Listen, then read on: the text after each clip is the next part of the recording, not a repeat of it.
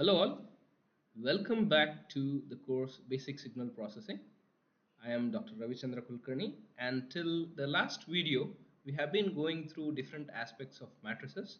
Now it is high time that we get into the actual syllabus of VTU for Basic Signal Processing.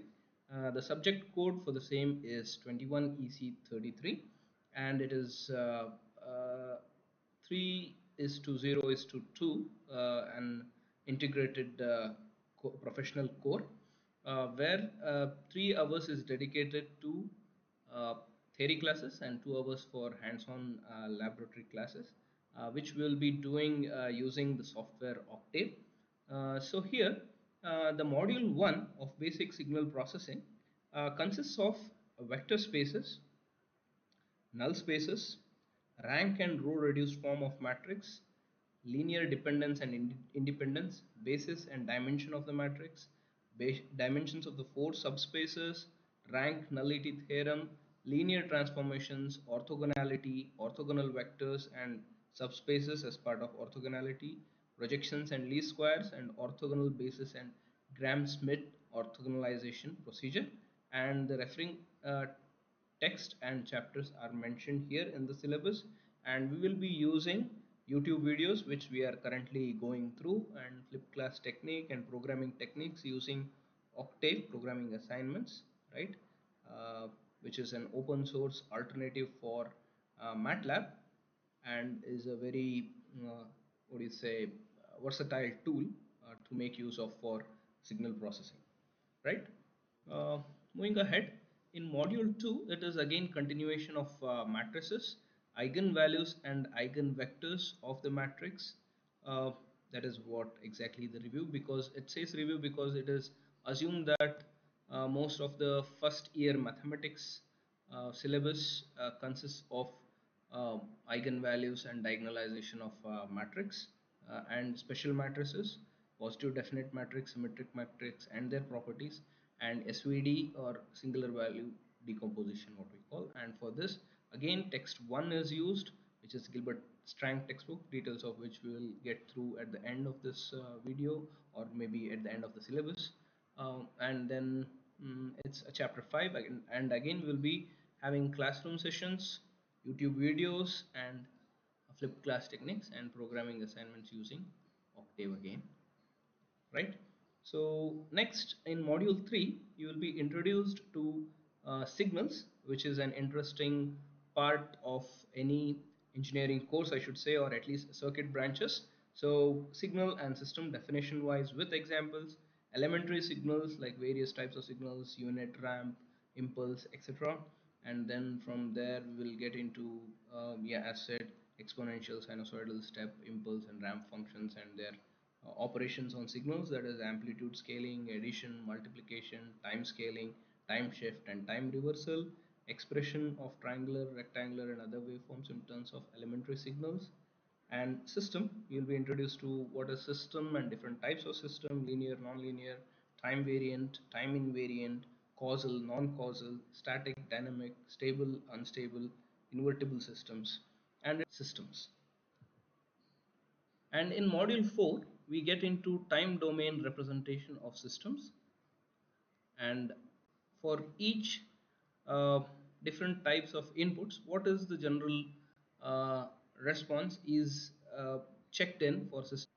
But impulse response gives the characteristic of the system. So hence impulse response becomes an important aspect of time domain representation of LTI system. Then we get into convolution sum, computation of convolution sum using graphical method for unit step and unit sorry, I think it is for unit step and unit step, that is considering two sets of signals, and unit step and exponential uh, combination, exponential and exponential combination, unit step and rectangular and rectangular and rectangular. All different types of combinations are used to calculate convolution sum using graphical method. LTI system properties in terms of impulse response, system interconnection, memoryless, causal, stable, invertible, deconvolution, and step response.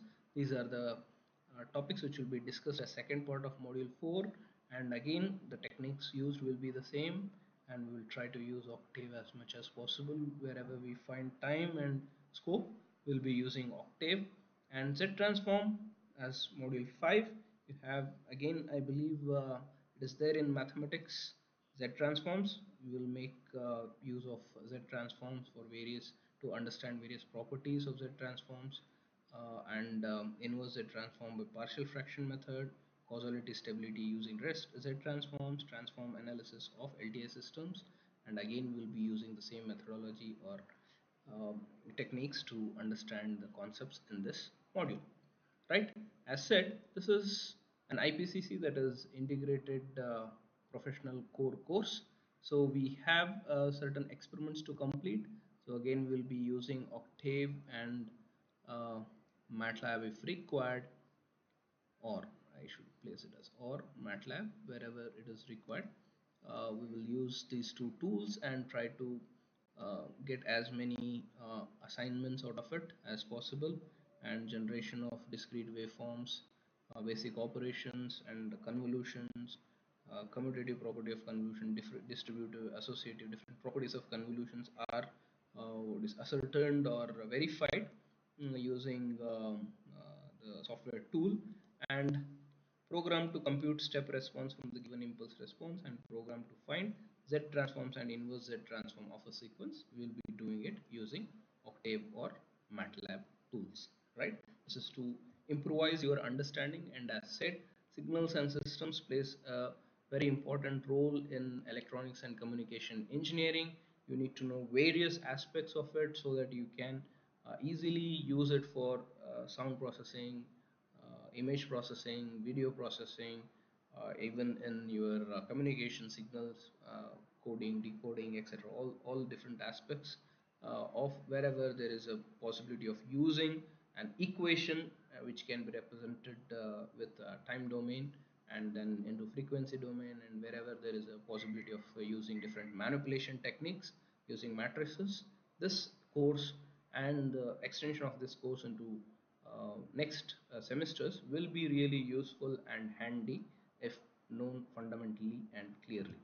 So here the suggested textbooks and reference books are as shown, and now we will be referring to most of the textbooks here, and then we will be going through different problems, right? So it is time that we get into the very first module and the very first concept of signals and systems today. So that is vector spaces. So as the name itself suggests, vector spaces, so they have something to do with uh, vectors. That is, if we consider column vectors and row vectors, matrices are nothing but set of vectors, we can say, right? That is rows and columns together, and if they contain real numbers, then they become real vectors.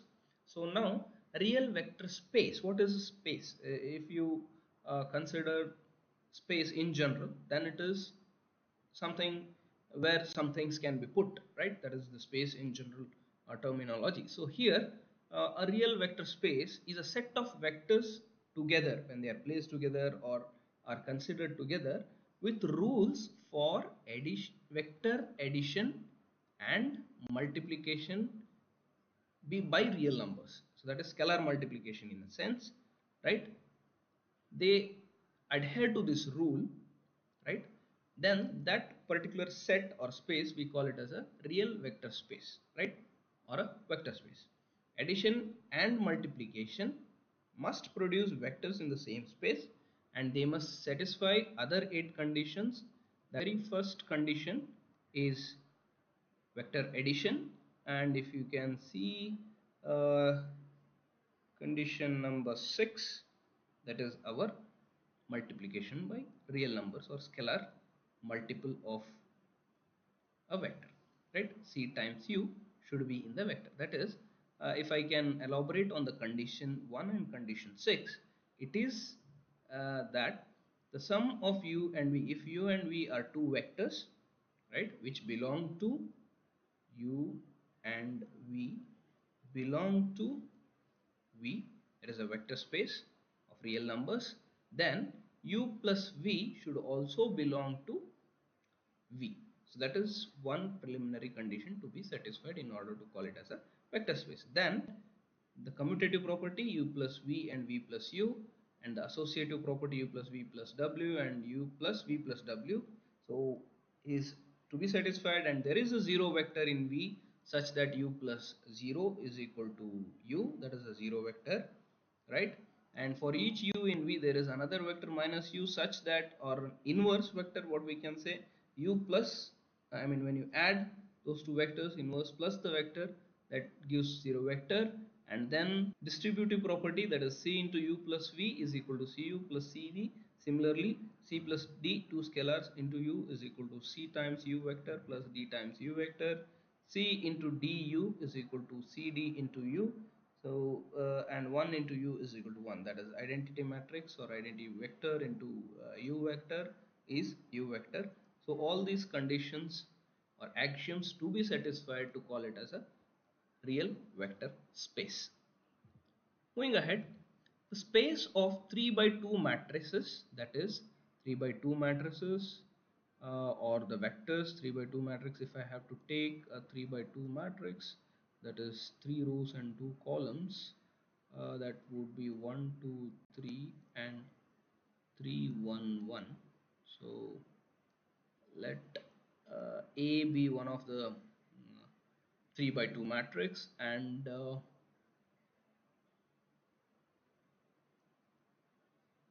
if I take B as 1 1 0 2 1 0, yes, then A plus B would be, if we add, and as you know, with the matrix addition, the rule, corresponding elements to be added, 1 plus 1 is 2, 2 plus 1 is 3, 3 plus 0 is 3, 3 plus 2 is 5, and 1 plus 1 is 2, 1 plus 0 is 1, right?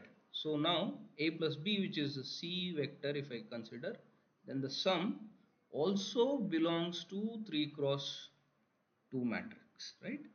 The resultant is a 3 cross 2 matrix.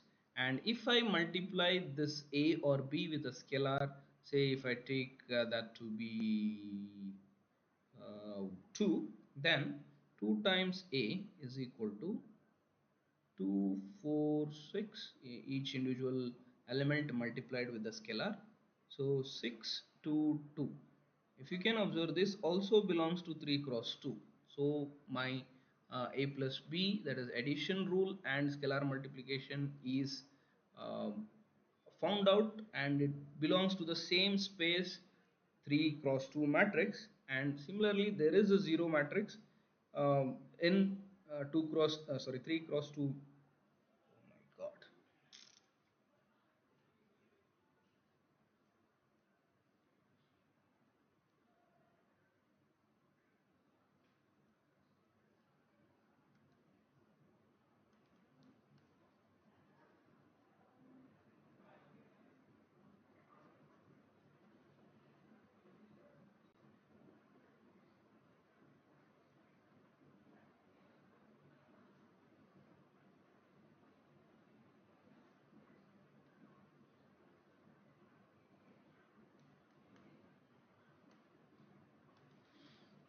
If I have to consider two matrices, A is equal to 3 by 2 matrix, that is 3 row and 2 columns, 1 2 3 5 7 9 A.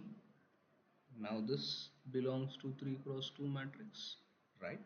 So it is part of that space what we are talking about. And B is equal to, say if I go with 1 2 2 1 3 1, so this also belongs to 3 cross 2 matrix, right? 3 rows and 2 columns. And now if I add both A plus B, then we know that matrix addition rule, that the corresponding elements to be to be added, and we need to make sure that they are of the same dimension, only then we can add. So 1 plus 1 is 2, 2 plus 2 is 4, and 3 plus 2 is 5, and 5 plus 1 is 6, 7 plus 3 10, and 1 plus 9 10. So we have A plus B as a 3 cross 2 matrix, which also belongs to the same vector space, right? So, and if I multiply matrix A with a scalar, that is 2 times A, then each individual element will be multiplied by 2, that is 2, 4, 6, 10, 14, 18, and this also belongs to 3 cross 2, right? So we have satisfied addition and scalar multiplication, and if we check uh, all the other 8 conditions for this particular matrix space, that is 3 by 2 matrices, space containing 3 by 2 matrices, all 3 by 2 matrices no matter what will satisfy all the axioms, and hence is an very good example of vector space, right? Now let me take an example of non-vector space. So if I consider a vector R2 space, that is set of two real numbers such that x is greater than or equal to 0 and y is greater than or equal to 0. So if I mean the set of numbers, set of two numbers which satisfy this condition, if we consider that set, we need to examine if they are vector space or not, right? So they constitute a vector space or not.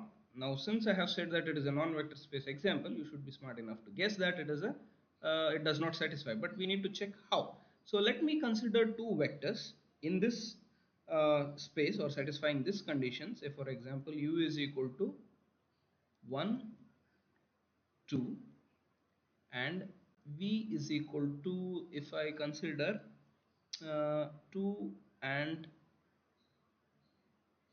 minus 3. This is set of two real numbers, this is also set of two real numbers, but here this does not belong to this particular vector space. Now if I have to change, because it defies the condition y is greater than or equal to 0, if I have to change 2 and 1, so which makes it satisfying this y is greater than or equal to 0 condition, then u plus v will be 1 plus 2, that is 3, and 2 plus 1 is equal to 3, and this is also a set of two real numbers belonging to R2, and hence addition rule is satisfied.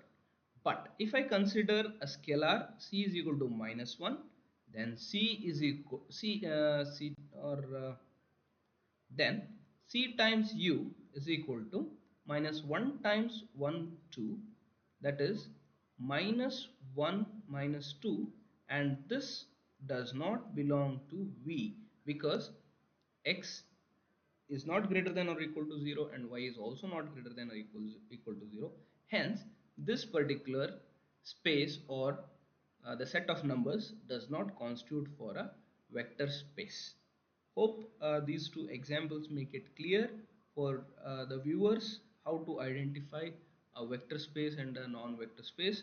We can go through further examples in the next video and also see what a vector subspace is. Thank you for watching. We'll come back with more.